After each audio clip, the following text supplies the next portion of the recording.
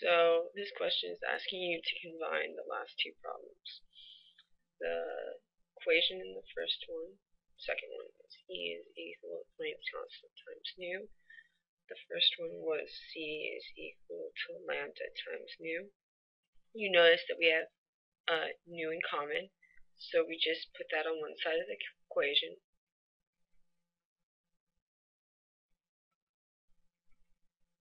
And then we substitute, so E is equal,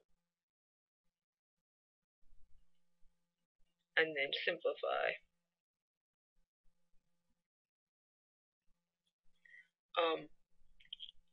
These two right here are constants.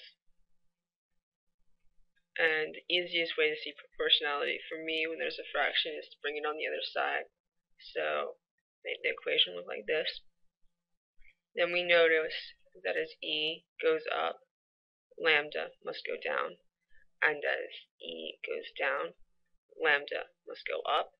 Therefore, E is inversely proportional to lambda.